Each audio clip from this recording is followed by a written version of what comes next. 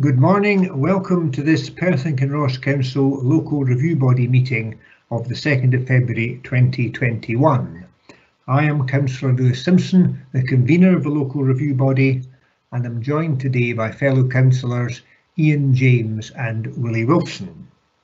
Also present in the meeting is Mr David Harrison, who is the Planning Advisor to the LRB, is not part of the Council Planning Department and has had no previous involvement in any of the applications on the agenda today. We are also joined by Mr Colin Elliott, the Legal Advisor to the LRB, and Mr Danny Williams of Committee Services. Can I ask my councillor colleagues if there are any declarations of interest by members on any item on the agenda today? I have none. No interest. No declaration. None from me, the convener. Right, none from any of us. We move on to item 3, which is the minute of the previous meeting. Can we note the minute of the last meeting? Noted. Noted, convener, thank you. So let's move on now to item 4 and consider the first item for review, item 4.1, which is a planning application for the erection of a dwelling house on land west of 20 Struan Road, Perth. Can I ask you, Mr Harrison, to introduce this application for review? Thank you, convener. As you say, this is a detailed planning application for the erection of a dwelling house at land west of 20 Struan Road in Perth. The site is located immediately to the west of the applicant's property at number 20. It forms the side garden area of this end terraced house and presently contains an access, parking area and garage. The western boundary is onto a public path that links Struan Road with the housing to the rear, that's Castle View. The house and garden of number 18 lies on the opposite side of the path. The proposal involves the addition of a house to the end of the terrace in a similar form, design and materials to number 20. The proposal would be served by the existing access and parking area. A new access would be formed off Struan Road to serve number 20. And I'll maybe just take you through the photographs now, but you might like to have page 27 onwards, which provides you with the location plan, the site plan and proposed house. The general sequence of the photographs, as you'll see in the first one here, is the terraces and then the terrace development on the other side of the road, the site, and then the footpath link taking you through from Struan Road to Castle View. So say in this first photograph, we see the terrace involved in numbers 20 and 18 identified in that. So you can see the difference in the design, as it were, of the main body, as it were, of the terrace and the what has been determined as the bookends of the adjoining terraces, which we'll see obviously in later photographs. So that's looking at the frontage of the terrace. And if we move slightly to the left of that photograph, in the next photograph, we go across the road, as it were, and we've got, shall we say, small terraces, groups of 3 houses on the opposite side of the road. We move to the next photograph, and slightly to the right, we're now looking, as it were, at the gap and the 2 bookends to each of the respective terraces, which are effectively a mirror image of each other. And of course, the site is in between those 2. So we then move from there on to the next photograph. And this is, as it were, looking at the length of the terrace. That's the terrace on the eastern side with number 20 as the end of it. And the red line, of course, gives you an indication of the application site and the position of the path taking you through to Castle View. And the blue line obviously shows the front of the existing property directly in front of number 20, which would then be opened up to provide a new access into that front parking area. So from there, we move to the next photograph. This gives that a little more detail. You can see, as I say, starting on the left-hand side of the photograph, the path going through to the pend, which takes you into Castle View, which you'll see in later photographs. And then, of course, we have the application site indicated in red, with the existing garage, which is referred to in the papers, which would be removed to provide a rear garden. And then we have, of course, the gable fronting onto Struan Road of number 20 as it stands at the moment. So from that position, moving slightly to the left in the next photograph, we pick up the, shall we say, the other mirror image. The path is still indicated, but we have number 18 and its side garden. And then beyond that, we see the roofs of Castle View. Swinging again to the left of that photograph, we look down to give you an indication of the rest of that terrace as it slightly steps down the hill, and we catch number 18 in that photograph as well. So moving on from that, again slightly to the right, but trying to take in both gables, as it were, of the bookends. This is the view of the space between the two properties, and you can see again the garage and then the roofs of Castle View beyond. Moving on from that photograph, just to give you a little more detail, this is the side elevation and the garage of number 20 as it stands at the moment. And as you'll see, there's a window in that side elevation onto the side garden area. The proposal, just to remind you, involves a blank gable on that side elevation, which would be onto the path. And then swinging round to the left of that, in that next photograph, we have the side elevation of number 18, which similarly has a window on that particular gable elevation. But as I mentioned already, the intention is to have a blank gable on the new house. So moving on from there, we, as it were, in the next photograph, we move into Castle View. And as it were, we go over the roofs of the houses you saw in the earlier photographs. So this is in the courtyard, as it were, beyond the Pend in Castle View, looking back through the Pend, and you can catch number 20, or rather the roofs of number 20, just in that photograph as well. So this is just to give you an impression of Castle View itself, and then to go, as it were, up the path back to Struan Road. We go in the next photograph. This is the Pend, which takes us through to the path we mentioned earlier. And then if you go through the Pend, this is us now in that slight dogleg there is in the path, looking at the rear elevation of number 18. And then finally in the next photograph, this is the path seen from the other view, as it were, looking to the houses on the opposite side of Struan Road, with, of course, we have number 20 on the left-hand side of the photograph, and the existing rear timber wall, a timber fence at the back of the garage at the moment. And on the right-hand side of the photograph, we've got the hedge and number 18. So if we move to the next photograph, I'll just leave you with that photograph, which gives you a general impression of the site.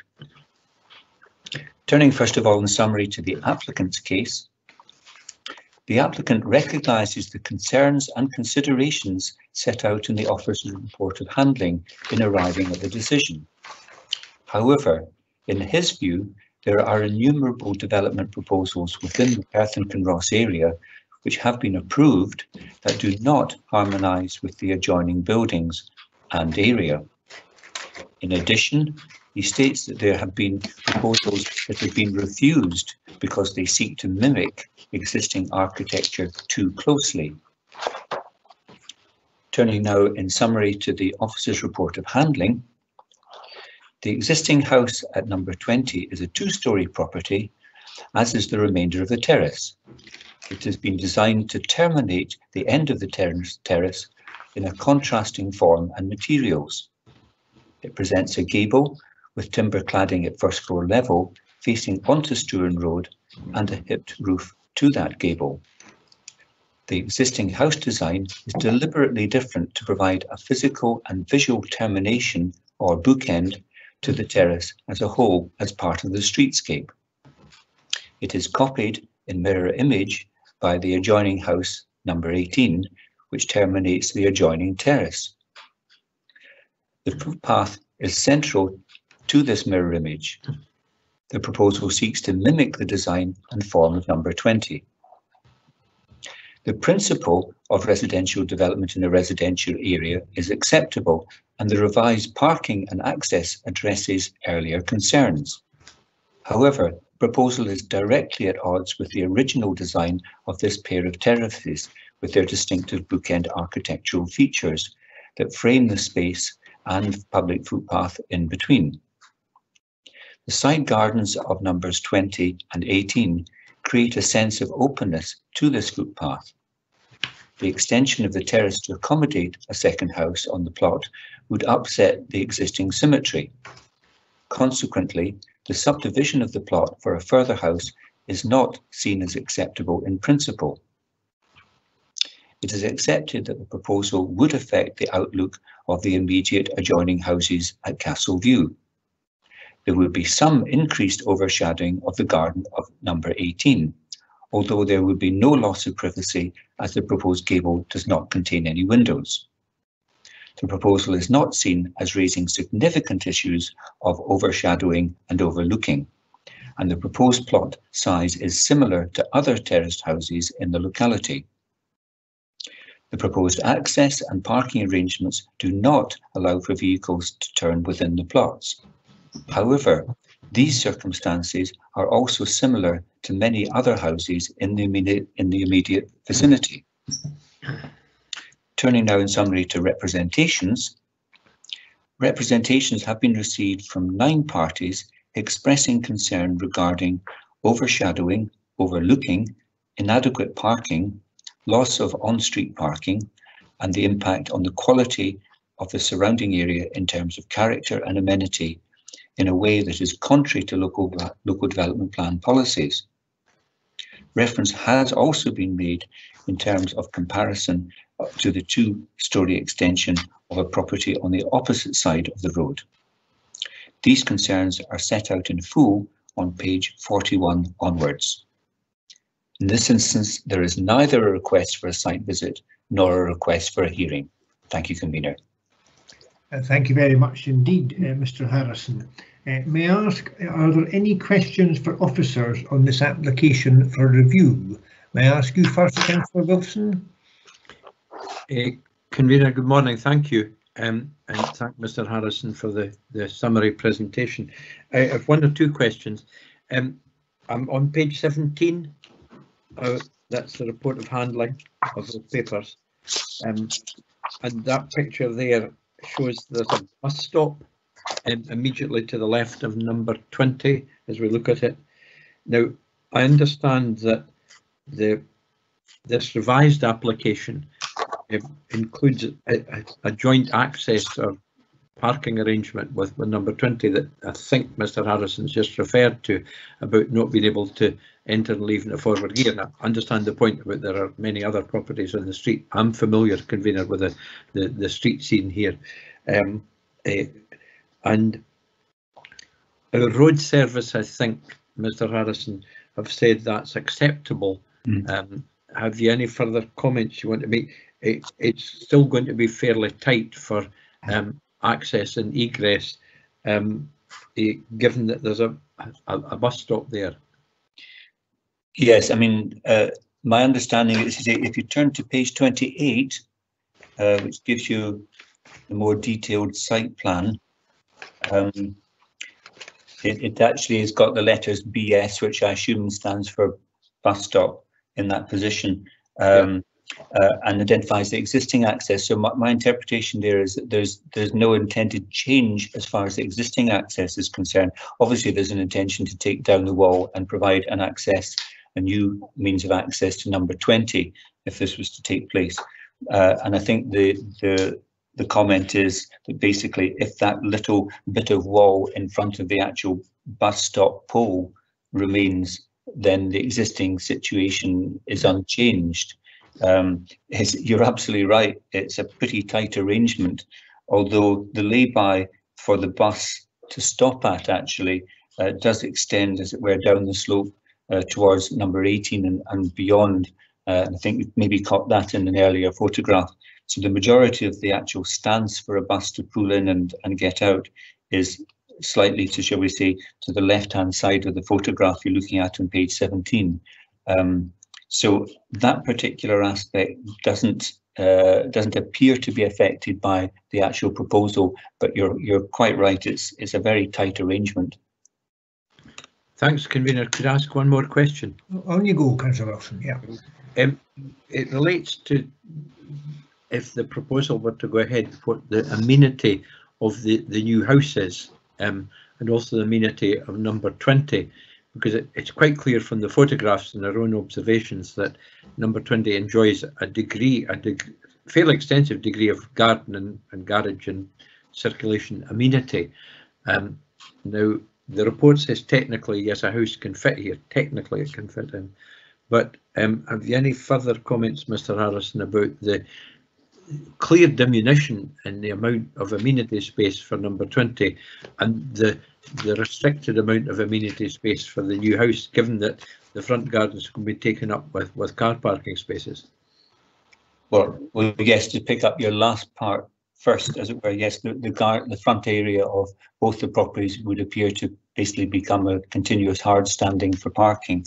As you've observed, as a terraced house, and the officer is clear on that as well, the actual plot size is effectively similar to the other terraced properties. So just purely on the size of the application site, he doesn't have a concern there because that's more or less commensurate. The change in amenity is possibly more in relation to the street, while the property itself, or the new property and the existing property, would, shall we say, have a similar level of amenity in terms of their space in comparison to the terrace properties. There obviously would be a change of amenity in terms of the public realm, as it were, is concerned, both in general terms, as we see in the photograph here. There would be a closing, as it were, of the space between the two bookends, but also the context of the path would change somewhat. At the moment, there's a degree of openness as you go through towards the short pend from Struan Road.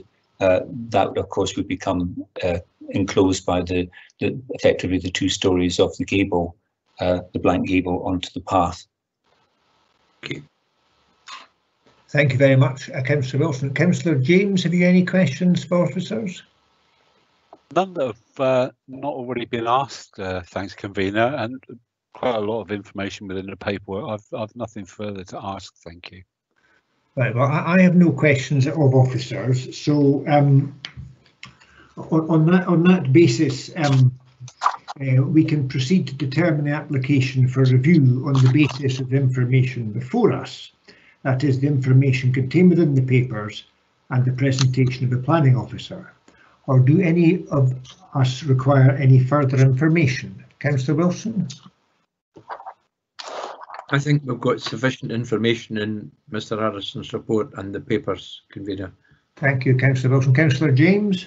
And likewise from me, thanks, Convener. Right. Thank you very much. I too feel that we have sufficient information, so we can now proceed to assess the case and move to debate.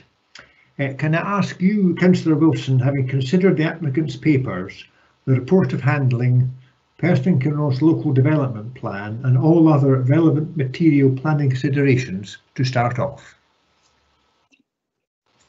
Thanks, Convener. Well, as I said earlier, I'm familiar with the streetscape in Struan Road in Letham, and also the information we've had today, I think, has been quite voluminous and helpful. It's interesting for a relatively small application have quite a degree of representations from the public. Convener, there, many of them are similarly worded, but nonetheless, I think are relevant and material to consideration of the application, because they do raise a whole number of planning considerations that I think are germane to the application. I have a number of issues here, and that reflected maybe in some of my questions. I have a concern about the traffic and parking and the location of the bus stop here with this application, which I think is going to, and Mr. Harrison said it, I think was fairly tight. I think I would agree with that summation. I do have a concern about the amenity of the houses in the future, both at number 18 and the new proposed house and number 20, because although the garden amenity space of 20 and whatever the new house would be numbered is equal to some of the terraced houses, I think this house would detract from the amenity of the streetscape. This area was designed deliberately to look like this and to create space, not just space for 2 gardens and a couple of garages. And garages are highly valued in Struan Road because of the amount of cars that are parked there, but also to allow an access into Castle View along a path. Now that access remains, it quite clearly remains, it's under no threat whatsoever, but I think its nature and character changes fairly dramatically if there's a whole house cheek to jowl with the path and access. And I think the path is lit at night and quite clear, but nonetheless it becomes a very narrow alley rather than an virtually open path at the moment. The streetscape in Struan Road was designed, and in my opinion, well designed when these houses were built, and they're very desirable houses and very good houses. But I think trying to squeeze another house in is going to damage the symmetry of what's referred to in the report as the bookends. And so, convener, I'm always reluctant to not be supporting what somebody's aspiration is, but we're here to make decisions on planning grounds and under the aegis of LDP2. So I go to page 15 of our papers, convener, and I would say that I would be supporting declining approval of this application for review and support the reasons for refusal. I can articulate these a bit more, but perhaps you want to ask Councillor James for his opinion first before I go on to do that. Yeah, thank you, Councillor. We'll bring you back in once Councillor James and I have made our contribution. Councillor James, have you any comment? Councillor Wilson's pretty much covered everything, to be honest. I agree wholeheartedly with just about everything he said. The one issue that really sticks out in my mind is the losing off-street parking for the one house, where you're potentially putting 2 cars out onto the street, and with the building of this other house, it's another 2, and you know, parking and traffic in that area is already at a premium.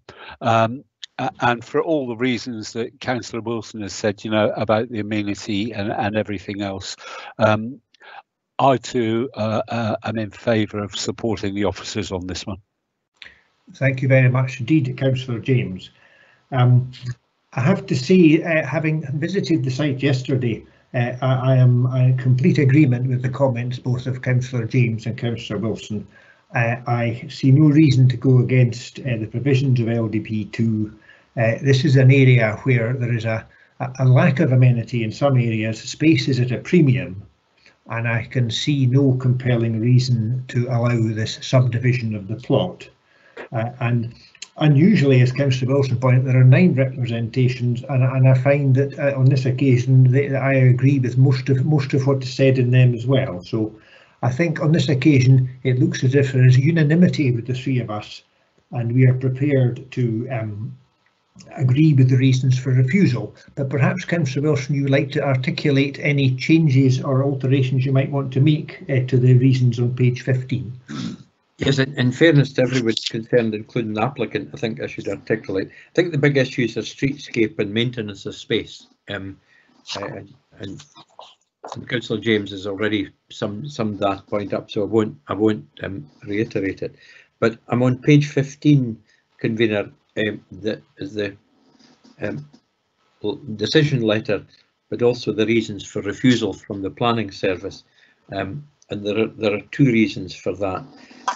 I think it would be worthwhile to add some wording on to reason one, first of all, where it says the quality of the surrounding area in terms of character or amenity, and add the wording, and maybe Mr. Harrison and Mr. Elliott will want to tidy this up in due course, but I'll narrate what I've got in my notes here. Due to the adverse effect on the existing terrace housing, and neighbouring terrace housing, and loss of open space between these. Now that refers both to the generality of the streetscape, but also the particularity of the garden space and the path space. And if it's appropriate, considered appropriate, I would add that wording as a reason to the reason number 2 for refusal that is on page 15 as well. Thank you very much indeed, Councillor Wilson. Can I ask if I nearly demoted you there, Mr. Harrison, if I ask if Mr. Harrison and Mr. Elliott are quite happy that they can use a form of words that as articulated by Councillor Wilson to add to the reasons for refusal. Convener Colin Elliott here for Legal Yes, Advisor. yes, Mr. Elliott. Yes, the grounds of refusal on page 15 as they currently stand reflect the policies and the terms of the policies, but what Councillor Wilson has done is to add the reasons as to why they're breached. And what he's done for both of them, because it's the same wording, is refer to what he termed the main issues. And I would stress he's not gone on to the detailed issues such as the parking, etc., but you would refer to the main issues, the kind of the design and the spacing, particularly in relation to the path. So that would be perfectly competent to add that wording to both grounds of refusal. Thank you very much, Mr. Elliott. So if I take it, Mr. Harrison, you're happy? Yes, I was just thinking of the actual wording. I think the word streetscape has been mentioned quite a number of times by Councillor Wilson, and maybe we could find add that to the wording at the same time. Thank you very much indeed, Mr. Harrison. So I think that that's clear, Mr. Elliott. That's a unanimous decision there to agree with the officer's reasons for refusal. Yes, Convener, if I just step in, the wording could quite easily be added. It would be due to the adverse effect on the streetscape, and in particular, the existing terraced housing and neighbouring terraced housing, the loss of open space between these. So the word streetscape gets inserted quite early in that sentence. I'm certainly content with that. Councillor Wilson, is that you agreeable with that? Yes, indeed. Thank you. Yes, and you as well, Councillor James? Just keep the unanimity going there. So that's that item completed. I realise if the applicants are watching, this is not the answer you were looking for, but I hope you would agree we have given it a thorough examination. Well, thank you. So, colleagues, if we can move on now to 5.1, which applications previously considered, and this is an application for the siting of 2 camping pods, formation of a vehicular access and associated works at land 40 metres northeast of Leavenview, Wester Balgeddy in Kinrossshire. So, may I ask you, Mr. Harrison, to introduce this application for review? Thank you, Convener. As you say, just to confirm, this is a detailed planning application for the siting of the 2 camping pods, formation of vehicular access and associated works at land 40 metres northeast of Leavenview, Wester Balgeddy. The site is located immediately to the north of the settlement of Wester Balgeddy. The public road lies to the southeast and the stone dyke lies to the northeast. A house lies adjacent to the access. The other boundaries are undefined and open onto the adjoining field. The timber-clad pods would be modest in scale and provide a shared living bed space with ensuite bathroom. Access would be via the existing field entry. Now, maybe just take you through the photographs now, and you might like to page 105, which provides you with location and site plans and also plans of the pods themselves. The general sequence of the photographs will be the access, which you see in the first photograph here, views of the site and panoramic views from the site to the surrounding countryside. So I say this is us looking in a northerly direction on the public road, approaching the application site, and they say the access is identified there, and the house which is immediately abutting the application site, that's Leven View, is just caught in this photograph as well.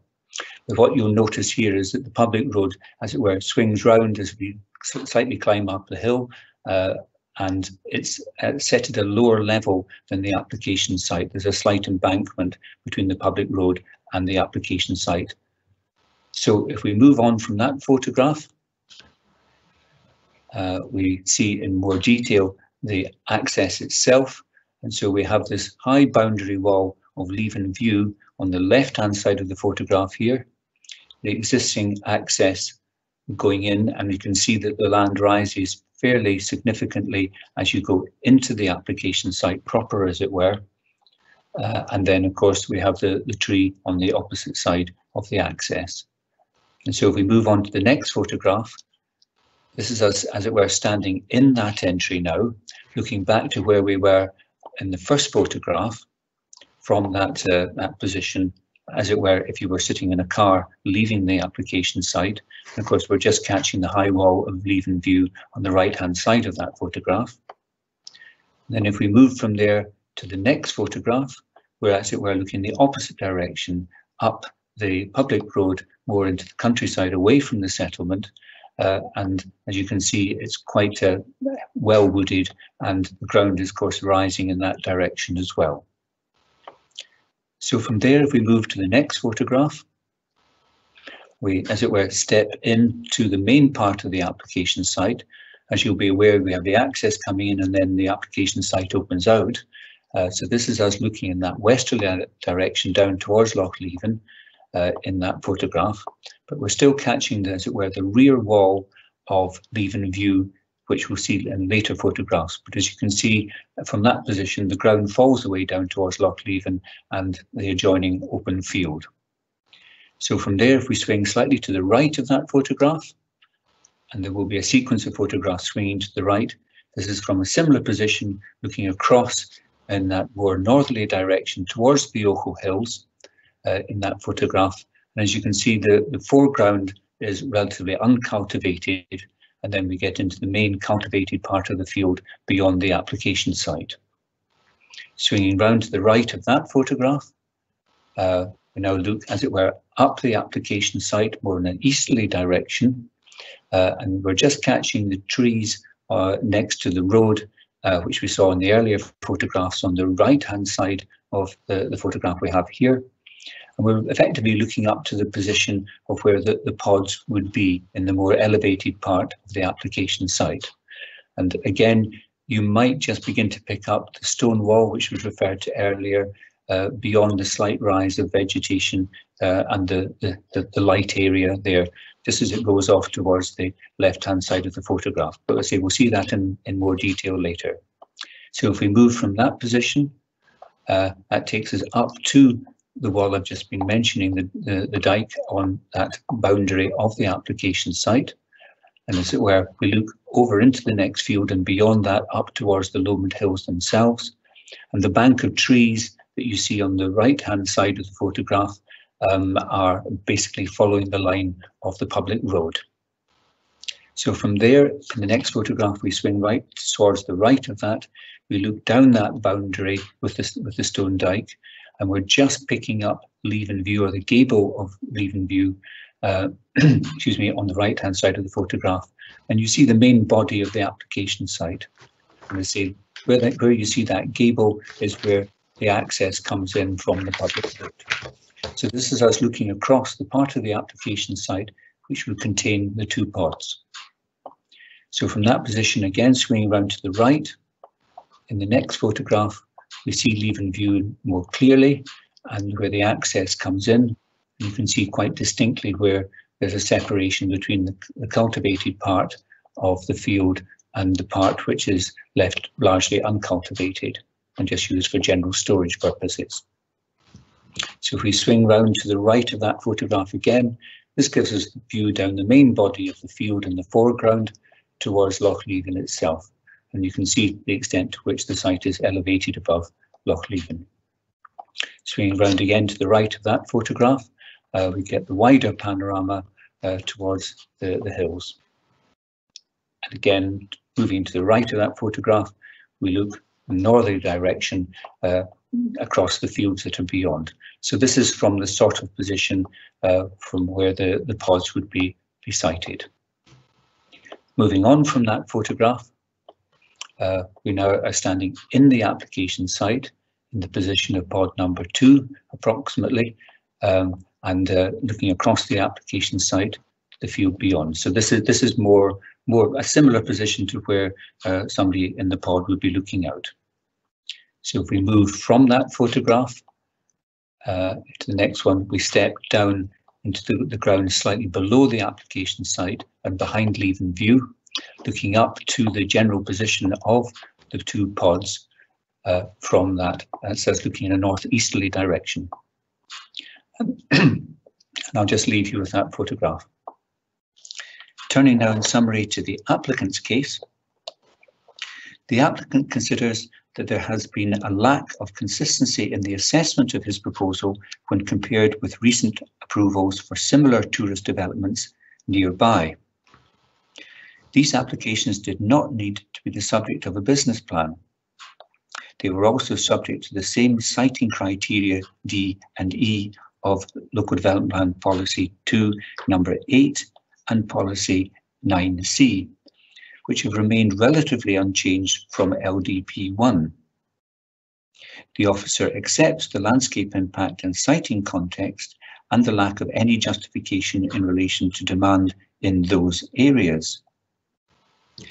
The applicant considers that his proposal shares similar views over Loch Leven, but enjoys a greater degree of enclosure within the landscape due to a background of mature trees, is more accessible and lies adjacent to a settlement. It is seen as integrating well within the special landscape area with the use of appropriate materials, that's treated timber and curved PVC roof membranes. Regarding Local Development Plan 2 Policy 8, that's Rural Business and Diversification, it's noted that the previous Local Development Plan did not require a business plan to be submitted. His application was only lodged some 12 days after the new plan being adopted, and it is thought that there should have been a period of grace in such circumstances. The proposal is seen as a perfect example of a small-scale diversification of an existing agricultural business to meet the criteria of this policy. Regarding Local Development Plan 2 Policy 9C, that's chalets, timeshare and fractional ownership, the site's, and I quote, unique selling point is its views over Loch Leven and proximity to the National Cycle Route 1 and the Heart 200 driving route. As such, it is seen as meeting this policy. Regarding Local Development Plan 2 Policy 46, that's the Loch Leven catchment area, the applicant has the information ready to demonstrate that the phosphorus mitigation measures can meet the 125% requirement, even if this has not been assessed by SEPA at this stage. There, of course, has been further information submitted on that. Yeah. It is seen that this could be addressed through a condition and a planning consent, or by the appeal being continued to enable the information to be submitted. In addition, the high boundary wall of the neighbouring house, that's Leven View, would ensure that there would be no concerns regarding overlooking or overshadowing. In relation to the equivalent former Local Development Plan policies ED3 and ED4C, the proposal would utilise a corner of a field which is difficult to access with modern farm machinery. It would provide low-cost accommodation serving walking, cycling and other tourist-related activities in the area. Turning now to the Officer's Report of Handling in summary, LDP 2 Policy 8, Rural Business and Diversification, favours the expansion of existing businesses, preferably within or adjacent to settlements. Out with settlements, proposals may be acceptable where they diversify an existing business or have specific resources or opportunities. That's site-specific resources and opportunities. This is provided that permanent employment, additional tourism or recreational facilities are created. The applicant's statement envisages that the low-cost holiday accommodation would diversify his farm business. The site adjoins but lies out with Wester Balgeddy. Proposals under Policy 8 are required to meet a number of criteria. The proposal is assessed as meeting the criteria with the exception of number D and number E. Part D, this refers to the site is in an elevated and exposed position and has limited containment or boundary definition to the northwest and southwest. It has not been adequately demonstrated that the prominent location within the Loch Levend and Lomond Hill Special Landscape Area is the most appropriate location to facilitate the development. Regarding criteria E, although the site forms part of the applicant's farming business, the location and extent of the applicant's farm has not been identified. The site is not considered to meet a specific need by virtue of its quality. It forms the corner of an agricultural field with no specific qualities which would set the site apart from others. The supporting statement refers to the local area being frequented by tourists due to its picturesque location, various attractions and numerous outdoor activities available, such as the National Cycling Route and the Heart 200 driving route close to the site. However, no evidence has been submitted to support the applicant's view that there is an opportunity for this type of low-cost holiday accommodation to meet a specific need in relation to his business or as a tourist facility. In that sense, the site is not seen as unique in what it can offer, and therefore it is not considered to meet the criterion. As the proposal is assessed as failing to meet criteria D and E, it does not comply with Policy 8 of LDP 2, and, as a consequence, it does not comply with Policy 9C, chalets, timeshare and fractional ownership criteria C. Additionally, the application also did not include a business plan, albeit that has been replaced now, and that was a requirement of Policy 8. A business plan was not requested as the proposal was not considered acceptable for other reasons. The site is seen as being remote from the applicant's home, and no information has been submitted as to how the facility would be managed or supervised. Turning to Policy LDP 2, Policy 46, Loch Levend Catchment Area, and the associated supplementary guidance. This requires information to be submitted with a full planning application for new developments to provide details of proposed 125% phosphorus mitigation. This, of course, has been addressed to some degree by further information being submitted as by way of a consultation from SEPA. There are no concerns regarding access or design considerations. Turning to representations, there are 4 representations which mainly concern noise and light pollution, detrimental impact on residential amenity, proposal being contrary to local development plan policy, the site being out with the settlement boundary, the loss of agricultural land, and the access being unsafe. Portmore Community Council refer to the need for noise to be controlled and draw attention to the possible impact of proposals on a footpath link between Wester Balgeddy and Glen Lomond. As I mentioned earlier, there has been further information submitted. At its October meeting, the LRB, of course, continued the application to invite the applicant to submit information regarding his business plan and to secure a consultation reply from SEPA regarding phosphorus mitigation.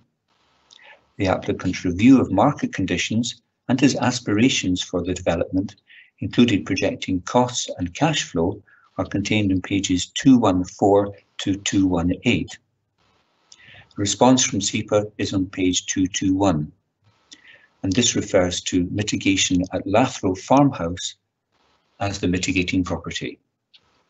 In this case, there is a request for a site visit, but there is no request for a hearing. Thank you, Convener. Thank you very much indeed, Mr. Harrison, for that comprehensive introduction. Are there any questions for officers on this application for review? Can I ask you first, Councillor James? Convener, no. From Mr. Harrison's presentation just then and the wealth of paperwork we've got with us, perhaps the only thing, in fact, I think Mr. Harrison did just touch on it then, just for clarity, SEPA are now happy with the phosphorus mitigation paperwork that has been provided. Yes, I think this is on page 221 if you're wanting to refer to the actual wording they used, but maybe just to read it to you, the easiest thing maybe. The two glamping pods and the mitigating property, which it refers to in brackets, Lathrow Farmhouse, will each need a car simple licence to authorise the private sewage discharge from the new treatment systems, and the applicant should contact the local regulatory service team to discuss this. So there's still some details to be discussed, but they would appear to be broadly consent, subject to the mitigation taking place at that property. What I don't know is what the applicant's relationship with that property is, whether he owns the property or he has some other contractual arrangement to undertake the works. But that aside, he'd have to get that permission before he could do anything anyway. Yeah. Yes, yeah, they make quite specific reference to the need for a car licence. Yeah. Okay. Thank you very much, Mr. Harrison. Thank you. If that's all your questions, Councillor James, I will turn to you, Councillor Wilson. Have you any questions for officers on this application? Thanks, Convener. Yes.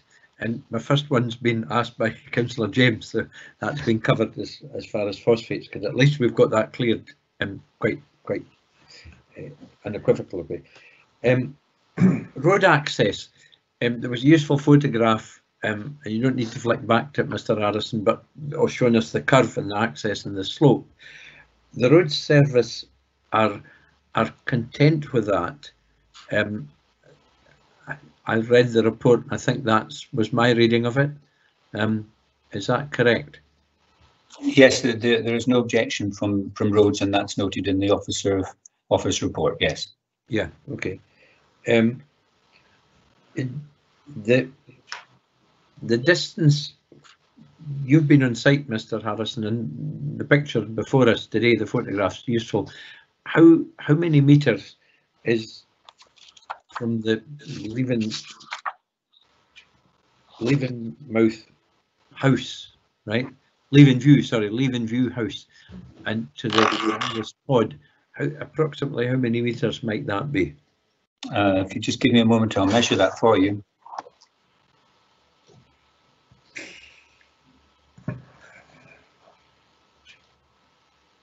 As near as makes any difference, 30 metres. Okay, 30. Okay. Yes, 30. Yeah, and the applicant's house, because this site is in the ownership of the applicant, obviously, and it's part of a field because there's vegetables grown in the field in the photographs, and it looks as if it's a corner that's used for storing materials, as you said, but the applicant's home or office or base is not here, obviously. It's elsewhere. Could you tell us where that is, Mr. Harrison? Well, I think you may have picked up that the officer has indicated that the extent of the applicant's farm and presumably accommodating his farmhouse, is not defined in any of the paperwork you have. My understanding, and I stress it's an understanding, is the applicant lives in a relatively recently completed property.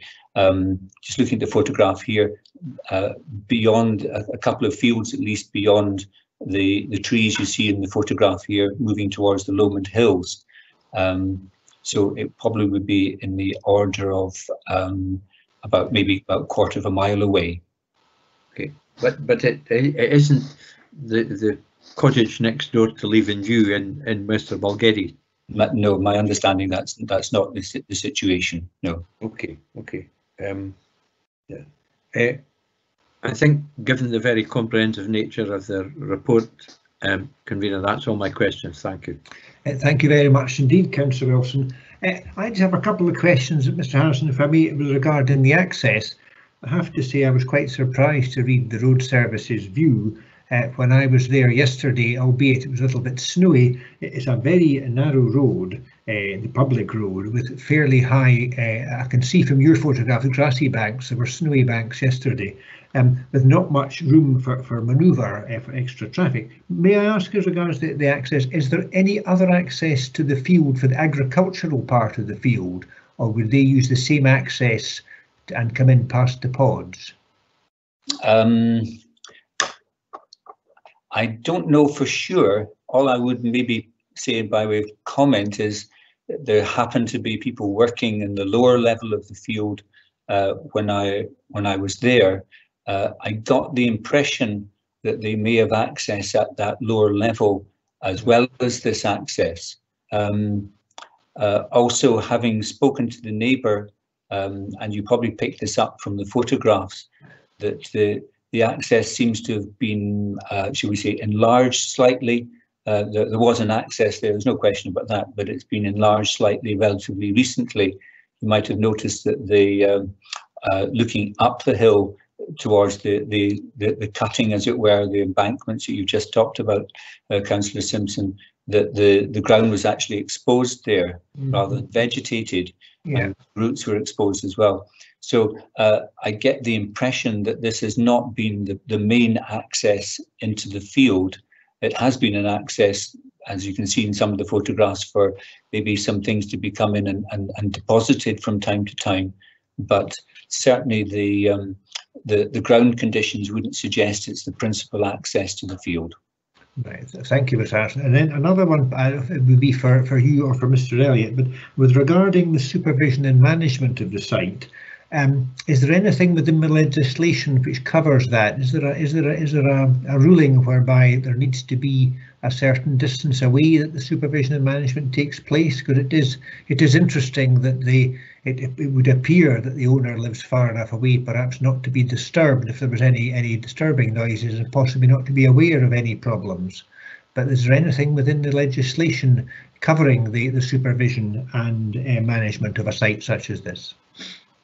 In short, from a planning point of view, there's not a requirement to have, shall we say, on-site supervision.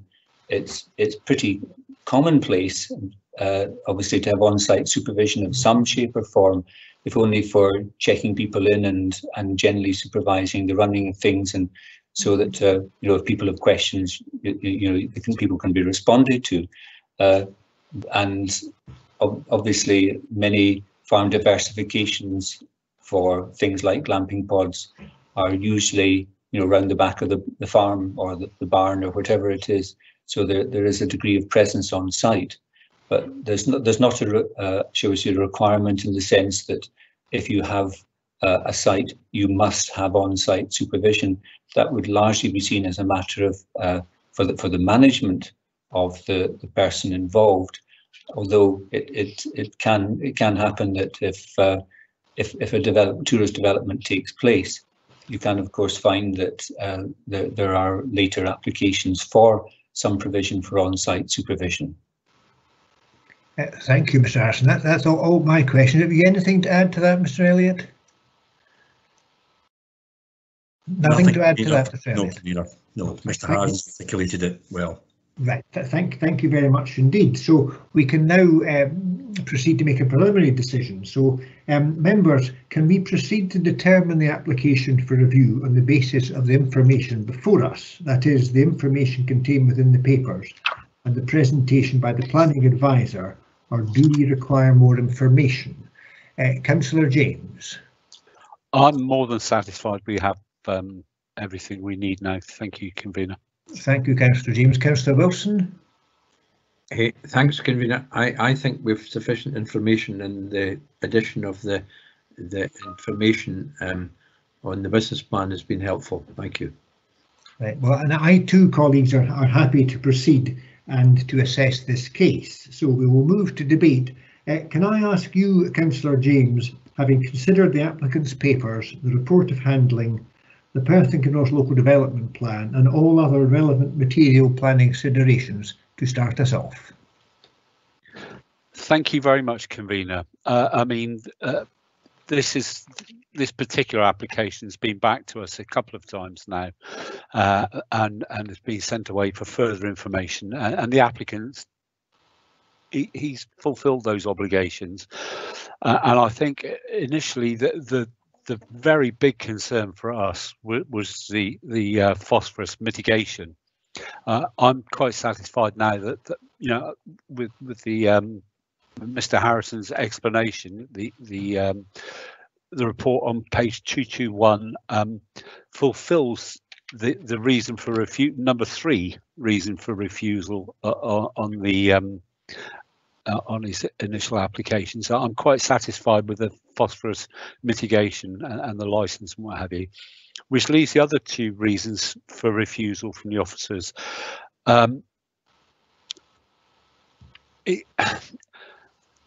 Putting something like that, it's very subjective, I believe, and the reasons for refusal can be read a couple of ways. I personally think that the applicant has thought about this. While there's not his property on site, I think looking at Google Maps, which is our friend at the moment, I think he's close enough to be able to manage that site effectively. I think it's in a good. I can see his reason for putting the pods where he has, because the view across Loch Leven is spectacular, and it also serves a purpose. As somebody who actually was going to build a property next to a national cycleway for this very reason, I can see why he wants to put pods next to a cycleway, and of course the Hart 200. So I'm minded to actually allow this application, as I feel he's fulfilled all of the reasons for refusal. I think he's actually applied himself. So I'm for it. Thank you, convener. Thank you very much indeed, Councillor James. Can I now turn to you, Councillor Wilson? Thank you, and I agree with Councillor James. We've given this a thorough examination over a period of months. I've still some, although I think Councillor James is right, and the phosphorus mitigation issue has been resolved to the satisfaction of SEPA, and therefore we're satisfied if that's the case. I still have a number of concerns about it. I have concern about the road access that you deliberated on, convener. I'm surprised the roads folk just tick the box on that one, because our road service in the council, because I think there's issues about entrance, and it's one thing for an agricultural vehicle to go in once a day into a field, which is generally what they do, and then come out again. But if there are people using this, although we like to think there might be cyclists, there will inevitably be motorists if it was given approval. There will be a variety of traffic on that corner. And the folk who are coming, and this is no disrespect to anybody's driving skills, as you know, gentlemen, I'm not a driver, but people are strangers to the countryside, the roads, and sometimes the width of the roads and the topography, and therefore introducing traffic, kind of urban traffic on this corner, I don't think is safe, to be quite blunt. However, it's difficult to argue with the road service because our professional officers say they consider it's acceptable. But I think there's a road safety issue here. The other issue I've got is that this is a kind of a bit in a corner of a field that doesn't really relate to much else. It relates to the view. Councillor James is absolutely correct about that. The view is stunning. However, there's lots of bits of Kinrossshire that have got a stunning view, but we wouldn't necessarily want development in them. And I think because it's at the edge of the settlement and doesn't relate in any way to any facilities within the settlement, and there are not a lot of commercial facilities in Western Balgeddy, and that's not a criticism, that's just a piece of fact, right? But it's not within the body of the kirk in terms of the streetscape in the village, etc., or even the landscape of the village. And I think it's parked beside a house that has no link or relationship whatsoever with the proposed use. And I think that's fine if we get people who are very quiet and come in their way, a couple of bikes. But what if it's booked out for somebody and there's a noise issue? You raised this, Councillor Simpson, and I think the answer was it's difficult to frame conditions that would be easily implemented. And there's no point in us thinking about conditions that are not capable of enforcement. And I've got some empathy with the application, but because of the remoteness of the site in relation to both the applicant's house, and I take the point it's only a quarter of a mile away, but and also the proximity of the existing house, leaving view that we see before us, and the road access, I think minded to not uphold the review. Thank you, Councillor Wilson.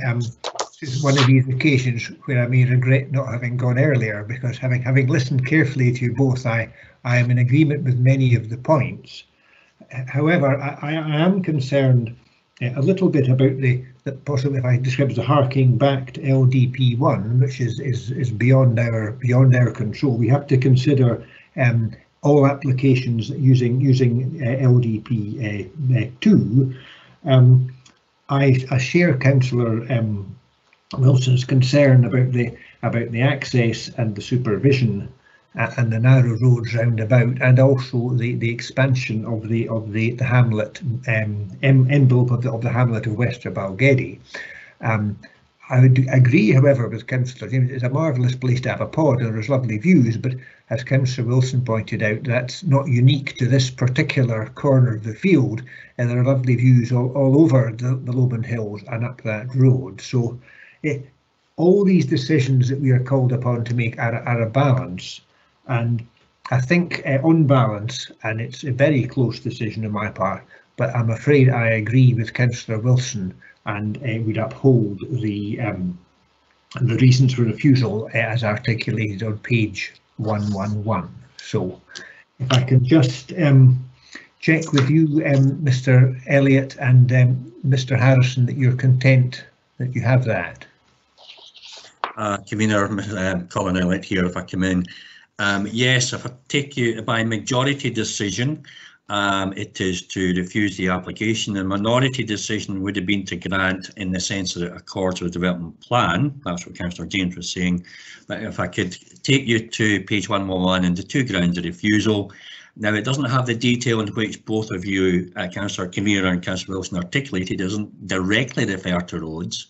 But my question for both of you is whether you want to change or supplement those grounds of refusal. It's a matter for you. They are saying that basically policy 8 and policy 8C, specifically especially in terms of the specific need, has not been established, and that can encompass a lot of different reasons within that.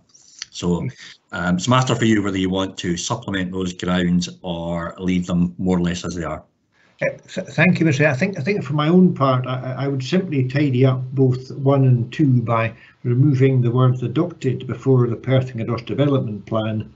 And I think, to be really picky, I think we should have we should have 2019 in not in inverted commas, but we should have that shown as separate. Yes, Convener, the generally accepted reference to the LDP would simply be Perth and Kinross Local Development Plan 2, and then in brackets 2019.